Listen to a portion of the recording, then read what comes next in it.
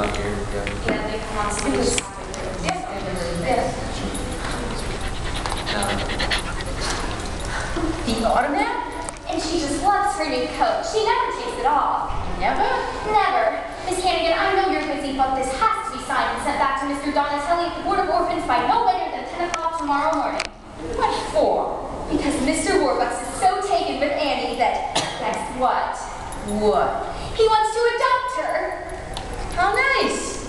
How wonderful. Now let me get this wonderful news straight. Annie is going to be Warbucks' kid? The kid of a millionaire? Oh, no.